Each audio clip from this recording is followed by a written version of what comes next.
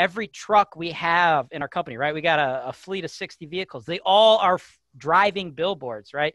It's over and over and over. Nobody like sees the Holton-Wise name one time and is like, oh my God, that's etched into my brain for the rest of my life. I know 6 years from now when I want to sell my house to call them, right? Like, guys, you know who still advertises, who still spends the most money advertising? Coke and Pepsi. If you don't know who Coke and Pepsi are yet, like, come on, right? Fucking milk advertises, guys. Milk. Got milk. It's fucking milk, motherfuckers. You don't have any other option when you're eating your cereal. It's milk or bust, but they still advertise, top of mind, right?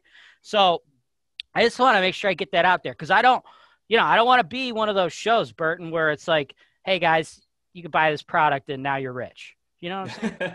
No, I hear you, man. And I see it far too frequently. There's a lot of people that have just a ridiculous set of expectations. And Right. so I respect and I give you kudos for just saying that, actually painting the picture correctly. So thank you for doing that, man. That means a lot. I mean, that's what it's about, right? Like you're providing tools, right? You're giving people tools to put in their tool belt, but they still need to know how to utilize the tools, right? A drill is a great tool unless you need a hammer and a nail. Exactly right. All right. Thanks for watching. Subscribe to HoltonWise TV for more financial information, education, and entertainment.